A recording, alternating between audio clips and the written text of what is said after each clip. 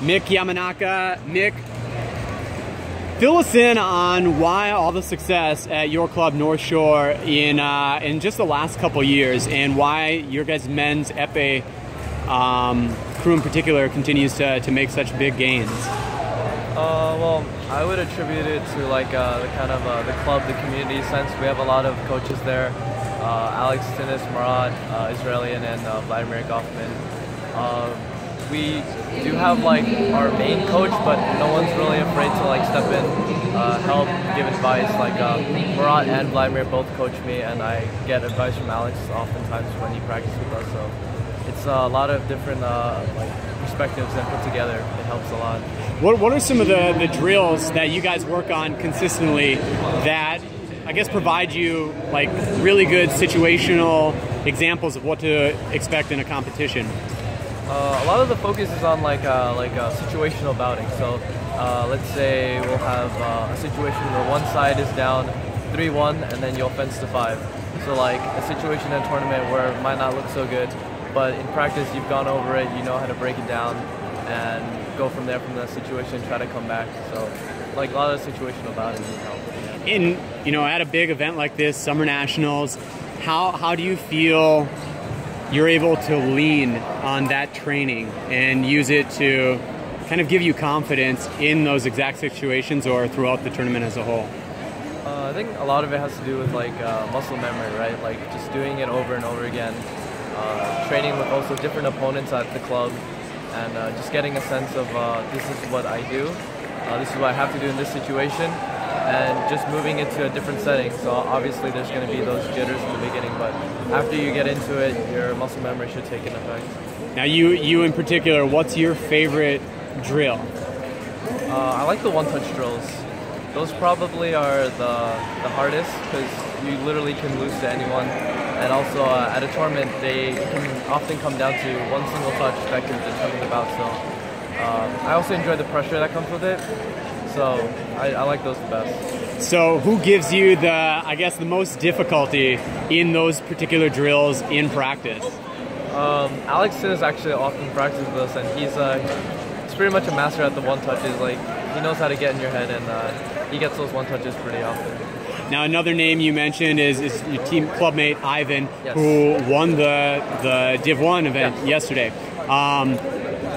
What do you think allowed Ivan to have success yesterday throughout that particular tableau and his path to the finals? Well, I think Ivan's obviously he's really tall, he's strong, and fast for his height. But also I think he's been working on his like mental state, keeping cool. Throughout the day yesterday, he didn't really lose his calm. Even when down, he kept his composure, and you know, I think it's like not only about beating your opponent, but like survival. He maintained his own mental state, and with that, he just kept surviving until like he won the entire tournament. And now did you fence the Div 1 event yesterday? I did. Have you fenced in other events this weekend? No, not yet. How have you felt about your fencing so far and some of those same things you described of Ivan's fencing? Obviously not that great. I didn't do so well, actually. Focusing on the performance here, not the result. Right. Performance-wise, I think I lost some of that mental state Ivan was able to keep. So I'm actually fencing tomorrow for the juniors, so I'm hoping to try to get it together for that. Is the mental component of your fencing game something that you focus on a lot? Like maybe you in particular with your fencing or at practice? Yeah, I would say so, because physically I'm not that like competitive with other fencers, so I really rely on like technique, footwork, and my mental state to try to overcome those strong enemies. How do you do that? Is it like meditation, or is it through using those situational drills? I'd say it's like a mixture. Also has a lot to do with like confidence, not being afraid to do actions that you practice with against stronger, bigger people. So. And is that like absence of fear come through just preparation, or is it just because you understand that regardless of the result, ultimately you're getting better? Definitely like preparation, like how hard you practice and prepare for this event will contribute to how confident you are. All right, so with that, you're going to Colombia in the fall. Colombia coming off 2 consecutive national championships. The men's team, Ivy League champions consistently. They're bringing in a ton of more recruits to continue that tradition of success.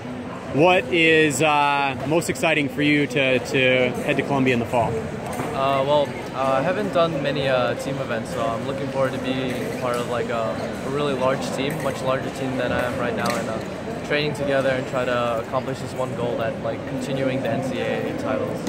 Who are you most excited to become teammates with?